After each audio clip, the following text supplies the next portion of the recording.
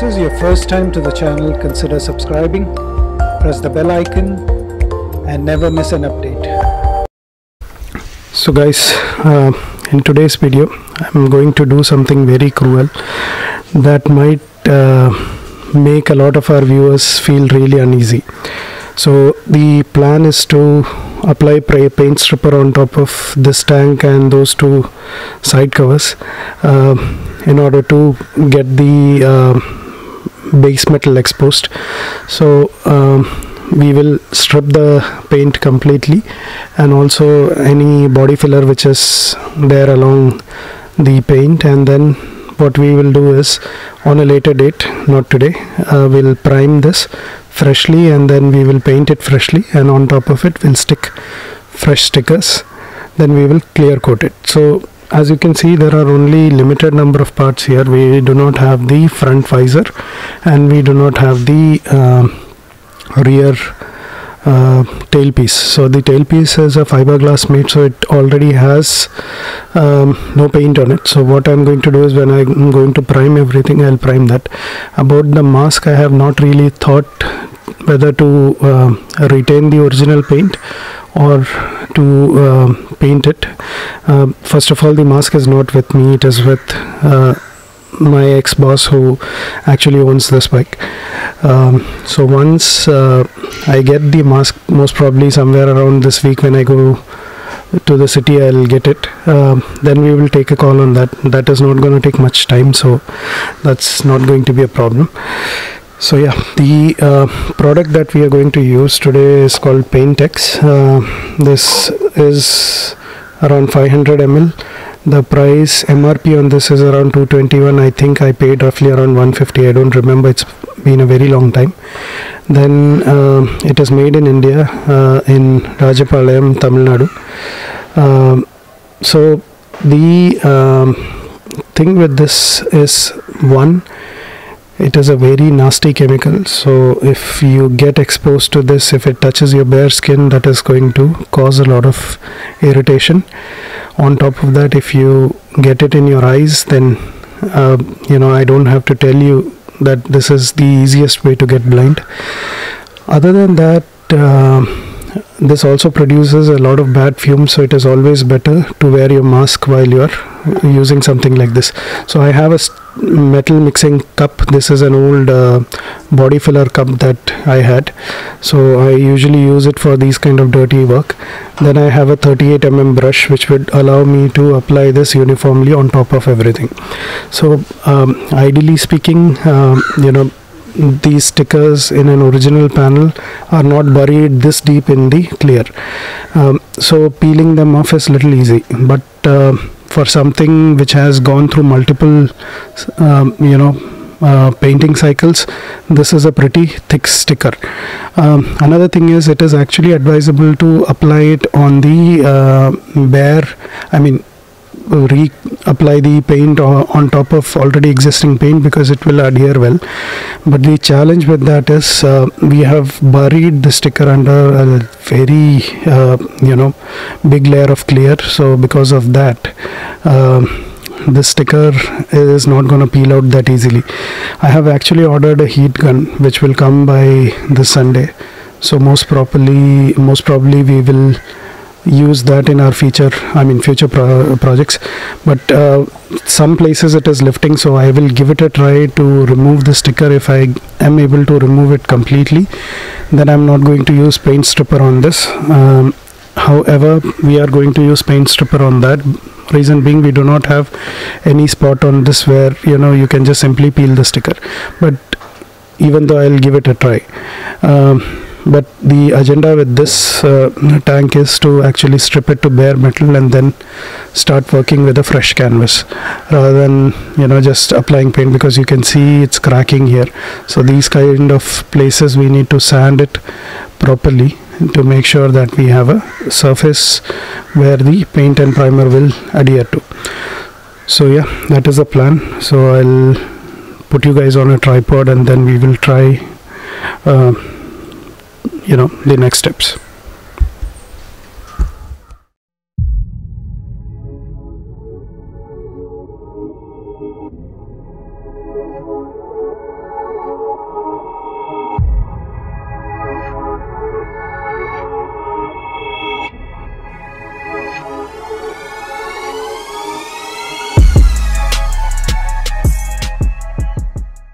I was able to remove the sticker on these two, but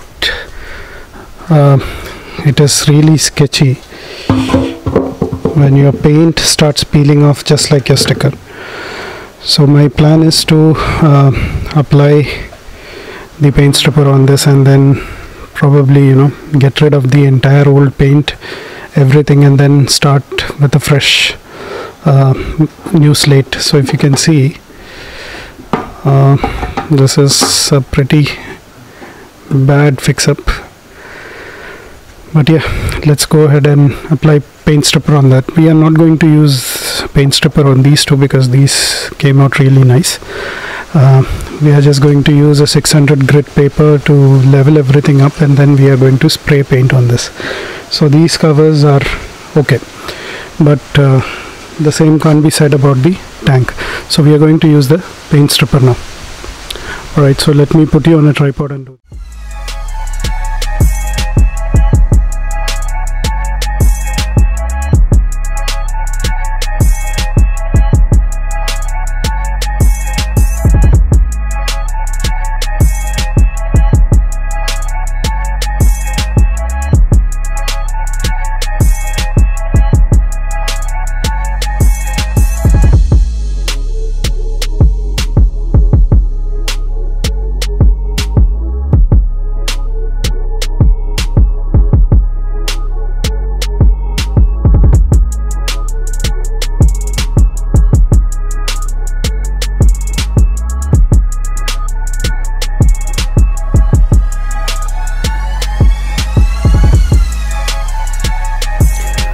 So as you can see, there are multiple layers. Actually, there is a black, then there is a black here, then on below that there is a gray, then there is a gray again here, then you have this red primer, and under that is the metal body.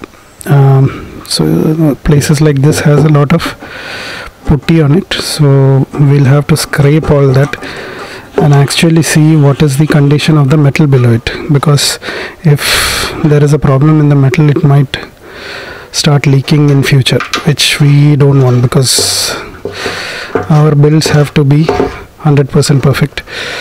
So as you can see, it looks like a fish's scale, like, you know, the entire thing.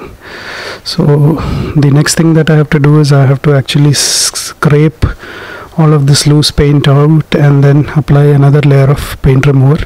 Then probably most finally it will scrape off like this, and we will be able to see the metal.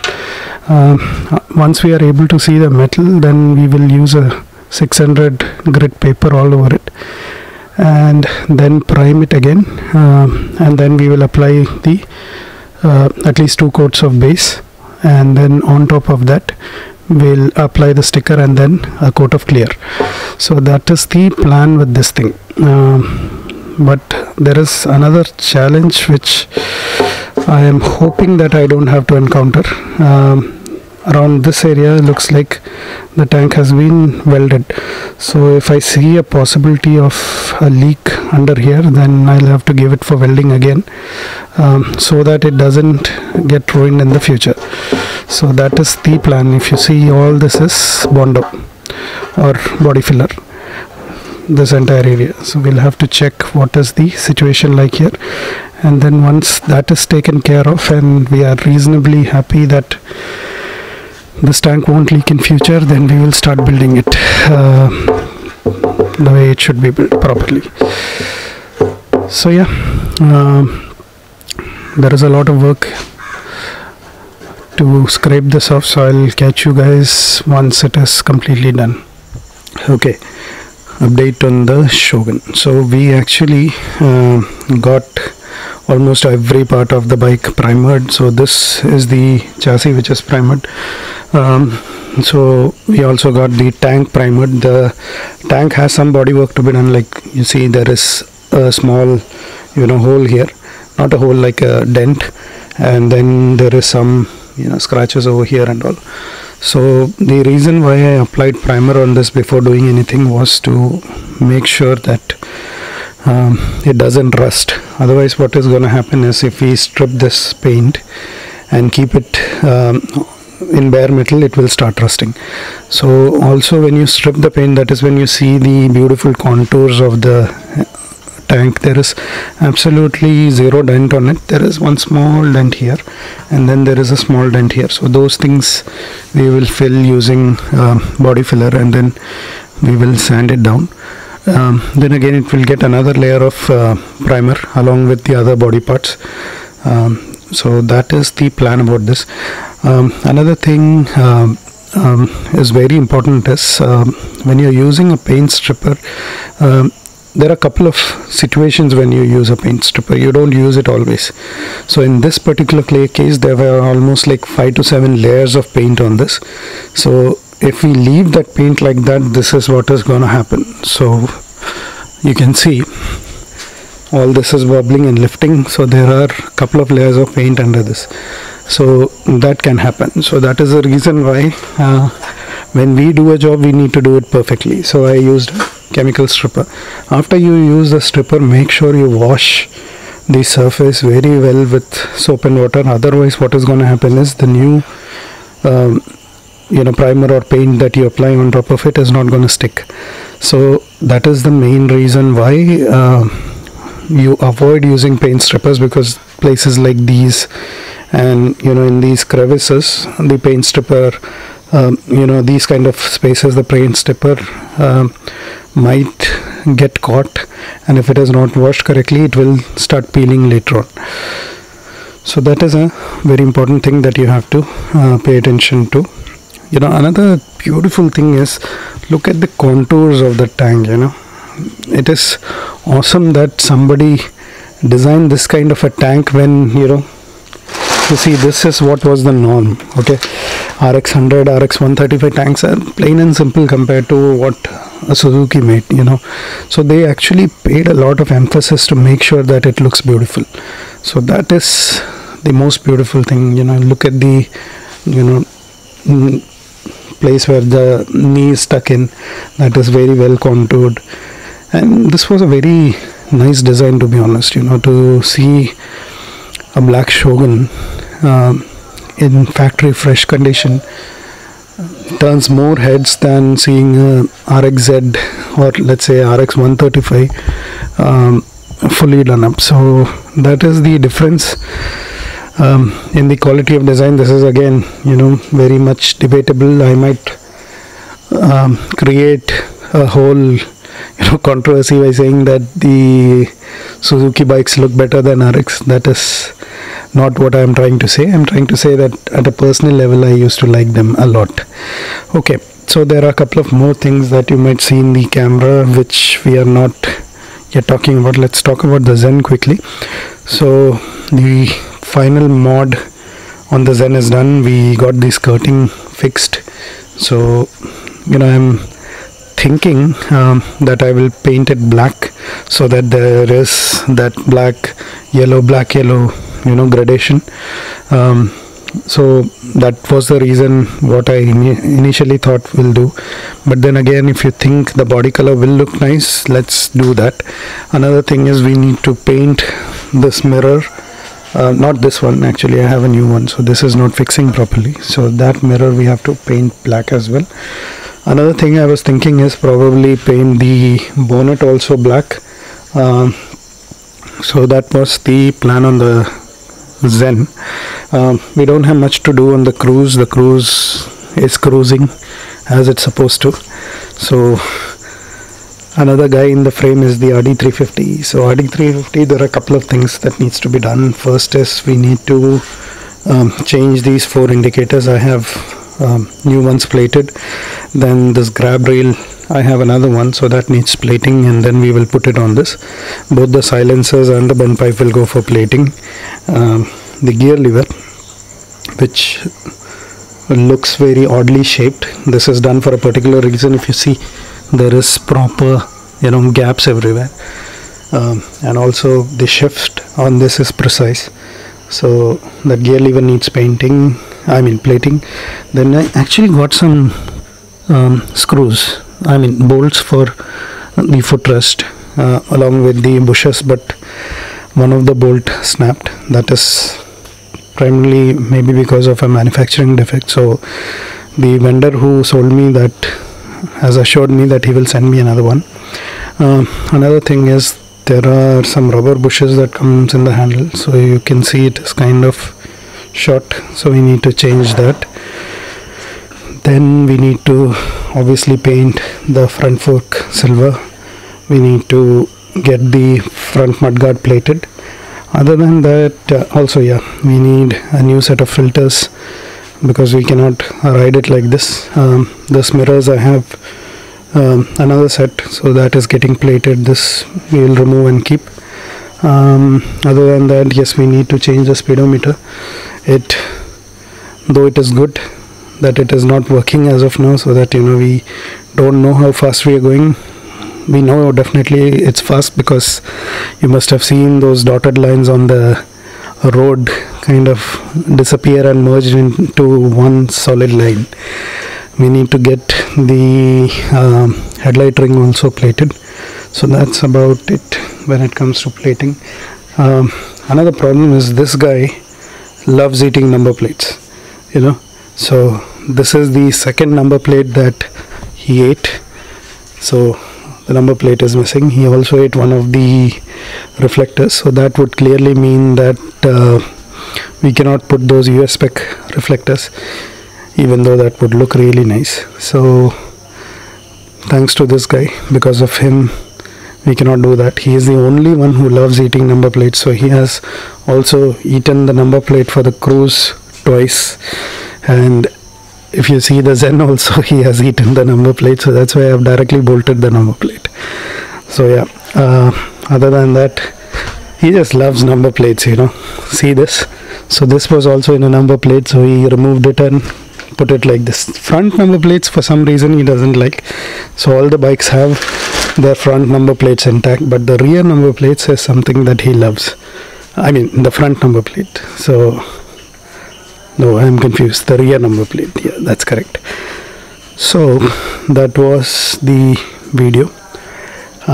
So there is some work cut out for us, like the RX100 engine needs to be rebuilt. So I'm actually getting the new cylinder rebored, and I'm going to put that. I'm going to remove the cylinder. This is sleeved. I was feeling little lazy to actually go ahead and do the running in, but I will do that. Both the side covers and the front fork on the RX100 will get painted. We'll get the gear lever on this plated because this is an old Japanese model, and unfortunately the new gear levers that come don't fit into that. So I thought that I will do what it takes to make it look good. This stand we might have to change. I don't like it, plus it droops a lot. Both the rims need to be changed, so we will get new rims. That is another video. So I have the hubs already painted. This one, this is the orange Audi, so we need to do an engine rebuild on this one as well. So there is some work cut out for us in the coming weeks. The new project is actually a little hectic, so I'm not getting the kind of time I used to get, but we need to do all this. So there is some awesome content coming in. So do let me know in the description, how do you want the Zen skirting to be? Do you want it black, or should I paint it in body color? So that's something that I've been bouncing off and on, so this is something that needs to be done. So we'll see you in the next video. Thanks for watching. Bye bye.